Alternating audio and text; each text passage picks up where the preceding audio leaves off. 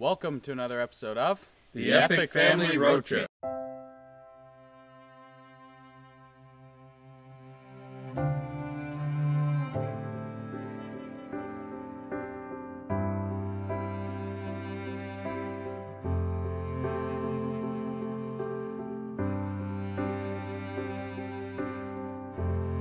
Hey guys, welcome back to another Epic Family Road Trip video.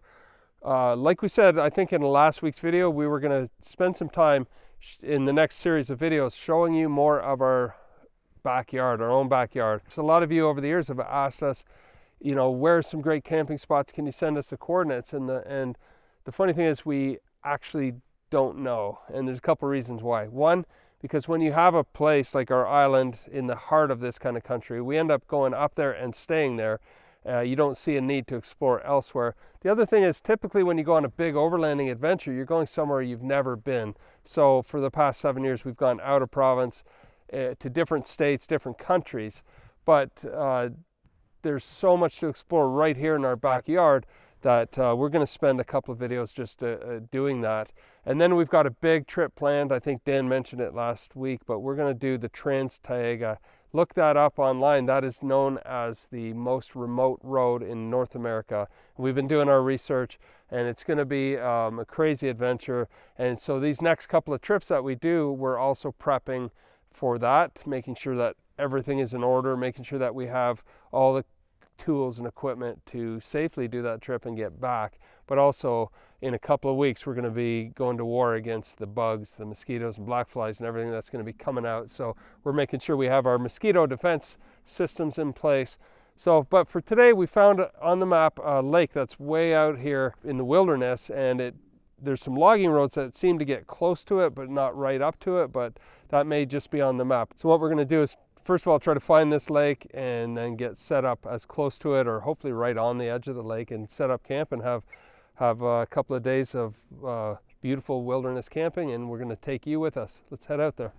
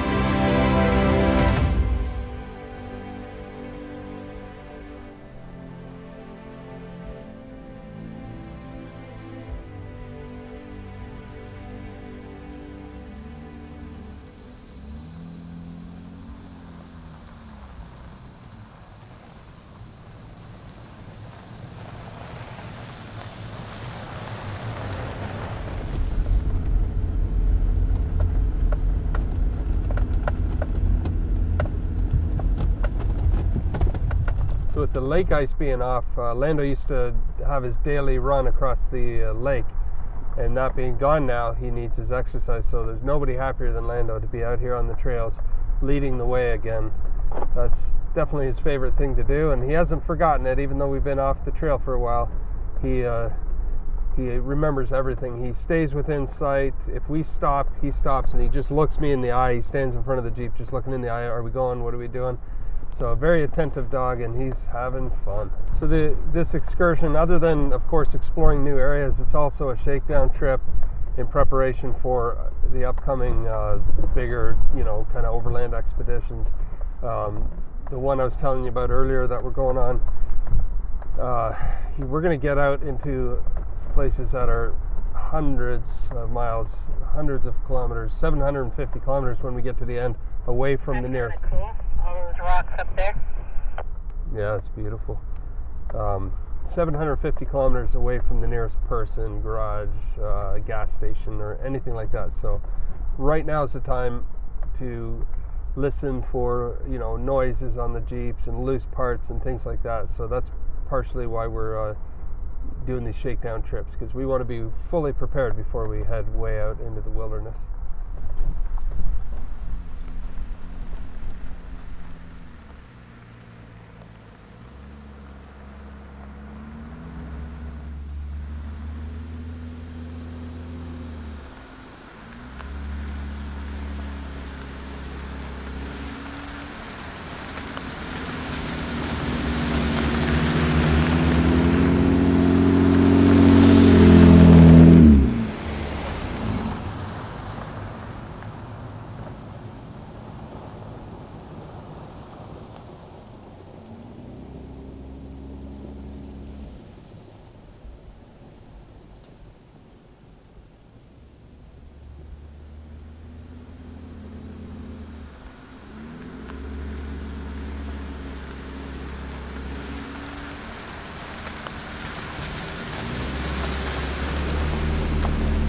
Alright, so we are up in the area of the lake, and we see this little side road which we pulled onto, and we're going to take this to the end.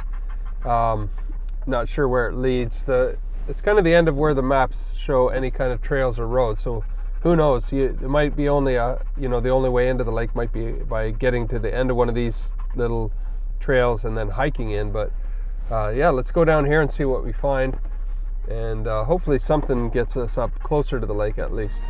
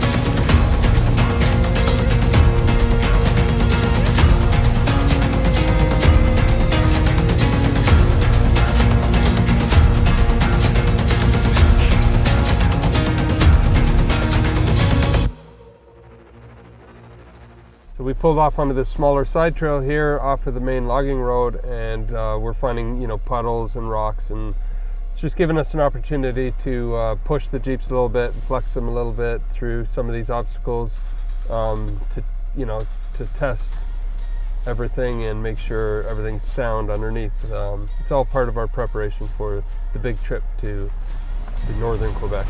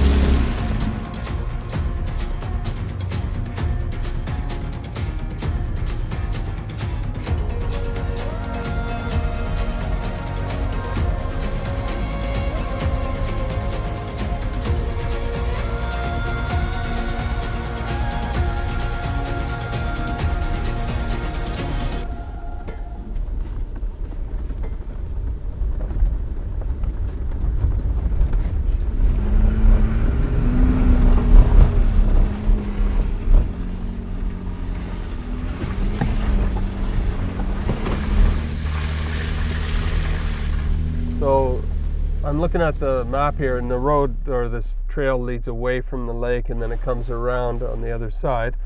But I'm seeing a cutoff that heads in the direction of the lake. It's a very narrow single, 2-track deal here.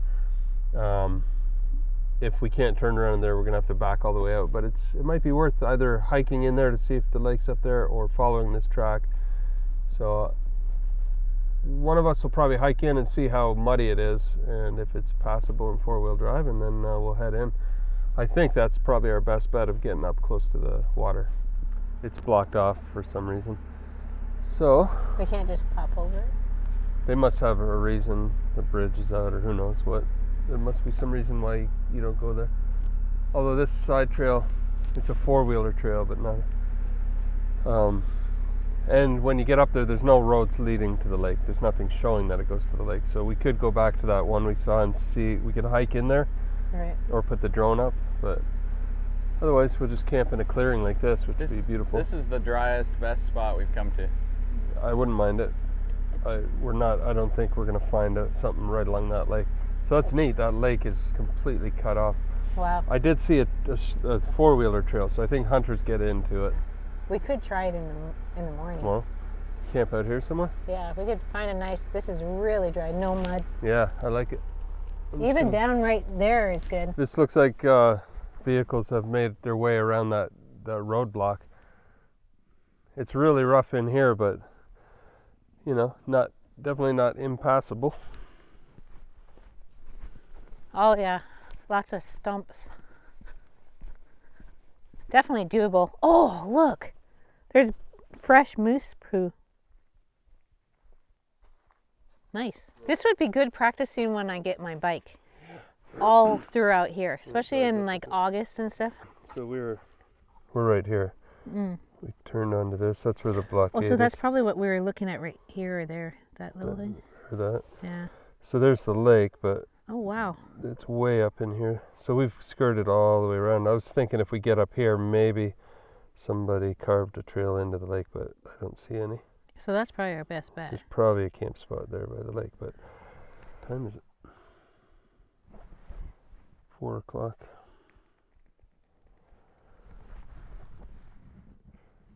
Set up here. Yeah, if we get it early morning, hopefully we can get up early and then see moose. This might be a good spot to see them.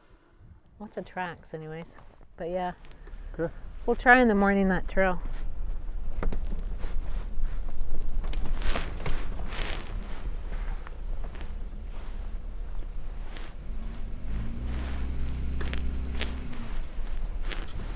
How does that feel?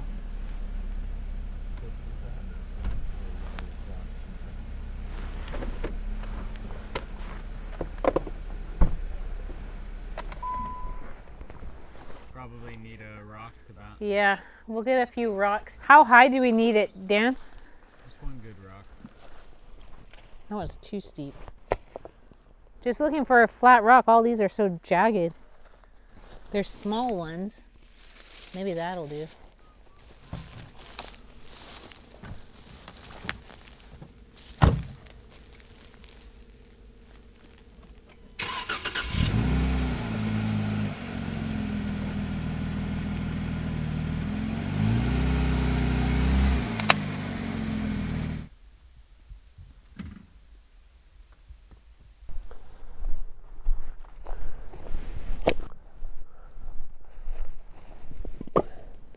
We brought a bit of our own firewood this time. We didn't know what to expect, but I'll tell you what, there's firewood everywhere. If you had a little electric or gas-powered chainsaw, you'd have no shortage of firewood, that's for sure.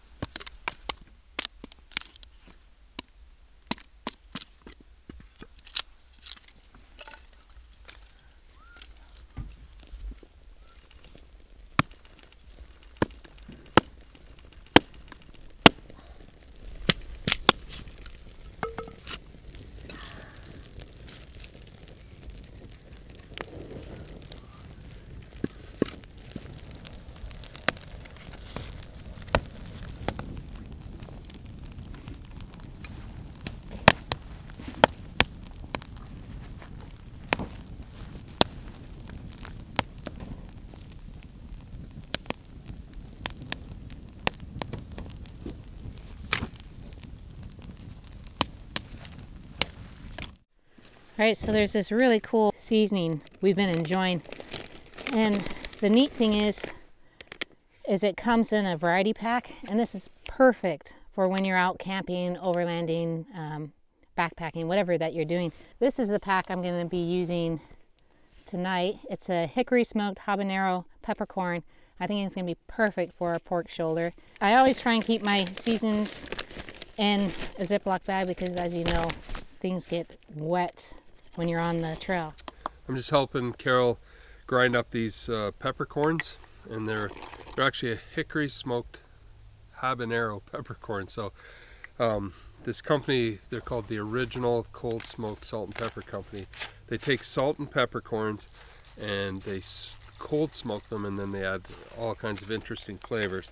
So we just grind them up into a beautiful little dry rub here, and then Carol's going to put them on the pork shoulder, and it's just going to be amazing. We've tried these on fish and all different types of meats, and it's delicious stuff.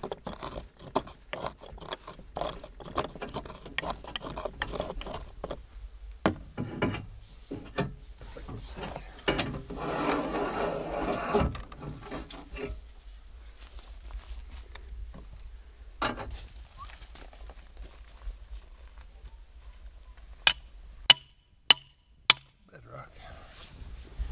Probably do.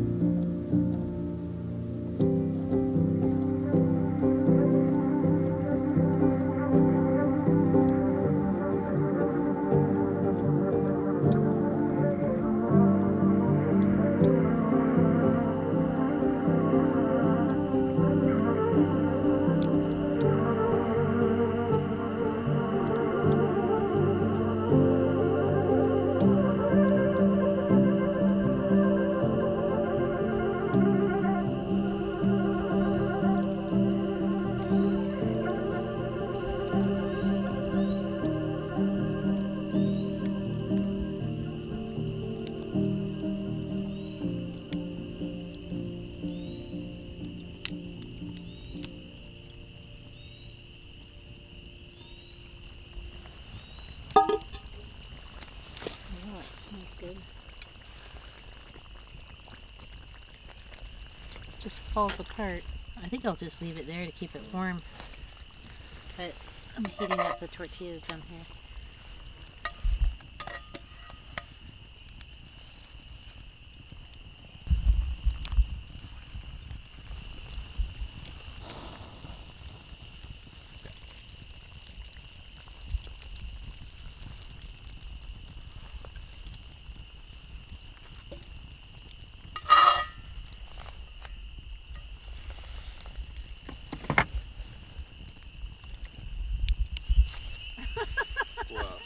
Okay. Oh, how did that happen?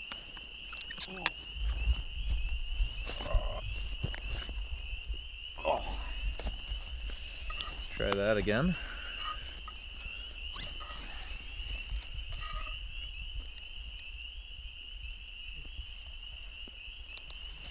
Is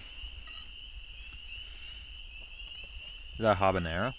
Yeah. Oh, yum. Respect the taco, yeah.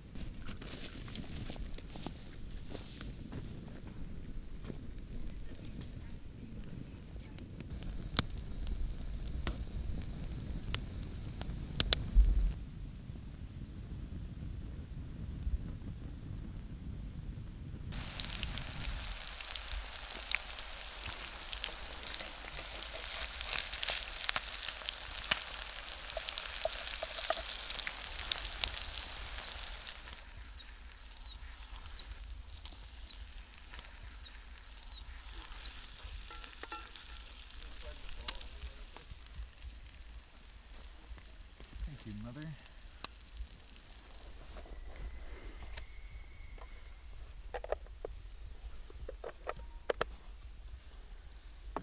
That was the wrong one. I'll have to open It mine looks up. like the pin popped out. So we'll have to probably put it up on a rock and push it back in. This is what will be rattling. We have a loose fender and the plastics are loose.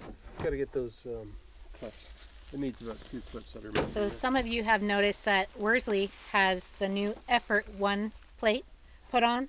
And this Monday we get to put Efrt 2 on Vandy, so we're really excited. Yay, Vandy! Yeah, she finally can retire the license plates that are barely holding on. But that's going to make her look really nice again. So we've done a pretty thorough shakedown on the vehicles after yesterday going through the puddles and the bumps and the rocks. This morning we kind of shook the tires and checked all underneath the vehicles, and not too much out of place. Carol did find missing pin on one of the sway bar disconnects, so we'll get that in there when we get back, and a few loose bolts here and there, but other than that, in pretty good shape. We have been making a list of all the things we need before we embark on this trip to the most remote road in North America,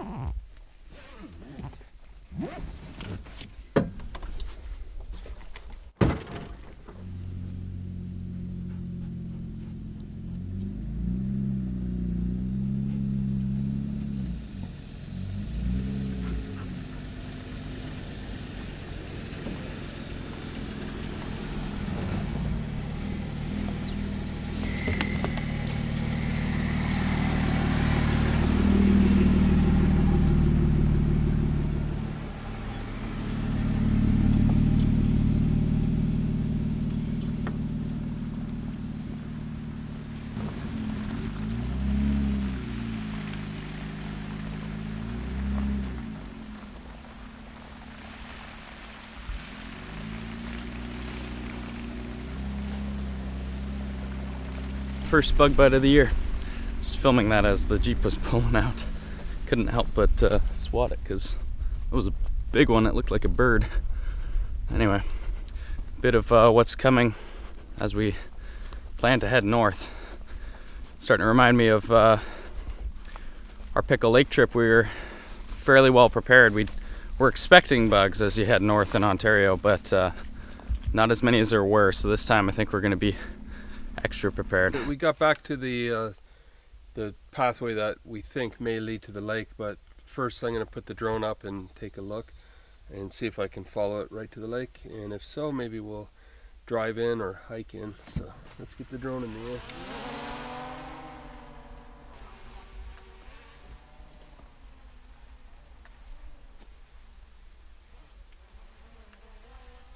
Oh, we're like so close but so far away. That would be a ton of bushwhacking though. Mm-hmm. If we had a chainsaw, we could maybe do it, because it looks like there's some trees down right there. Too big. So where's we only have the little hatchet and the axe. Alright, so it doesn't look like it leads to the lake. It goes in quite a ways and then just disappears, and then there's a bunch of swamps before you get actually to the lake. So anyway, that solves that mystery. But one thing we do know for sure, there's all kinds of amazing camp spots back here, and the road goes on and on and on. So on a later date we'll go past where we camped and just try to get in as far as we can. But endless trails back here if you're looking into exploring. We would recommend this time of year. This is the first week of May. The trails are dry enough to get on. They're a little bit wet in the swampy areas, but in general they're pretty dry, so you're not doing damage to the trails, and there's not a single bug in the air. So no mosquitoes, no black flies. It's just perfect time, and the weather's just super warm, so we are not complaining. It's a beautiful time to be out exploring in Ontario. Alright, so that was a fun road and some awesome trails back in there. We're going to get back on pavement now and head to another area in Ontario. We're going to take you guys with us. We'll see you next week. And in the meantime, we'll see you down the road.